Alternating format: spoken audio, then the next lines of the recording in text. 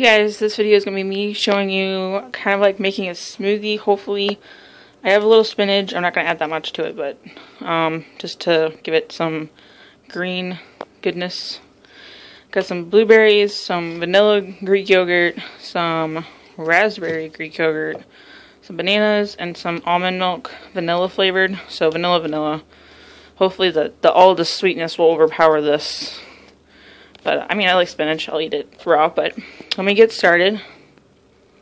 Okay, as you can see, I added some spinach to it. I didn't add that much, like not even a handful of it, to the blender, because I really don't want that much in there. I just want the green, the nutrition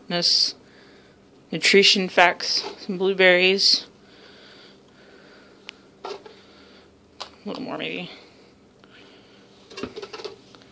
Oh, I have to go get the spoon. 1 second, guys. Okay, as you can see, I opened my vanilla yogurt and my raspberry yogurt and the bananas, so I can put some in here. My bananas were in the freezer for a little bit, so hopefully that'll make it more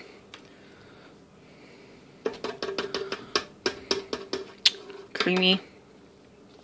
Hold on a second, I'm going to add the raspberry yogurt, guys. So I added my raspberry yogurt, and now I'm going to add some of my bananas.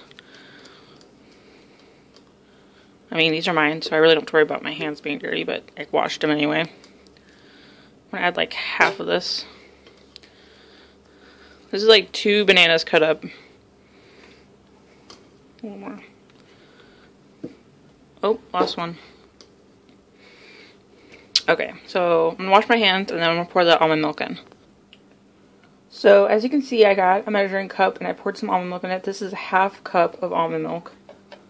I'm going to add this. I just bought this blender today, guys, and I washed it out and everything, so it's all good.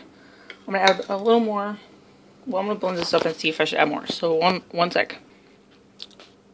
Okay, so you guys can see I mixed it up, and this is what it looks like. It doesn't look bad. I can probably mix it more. 1 second, guys. So, here it is, guys. This is my, like, smoothie. I probably should have added more ice, but my bananas were, like, kind of frozen.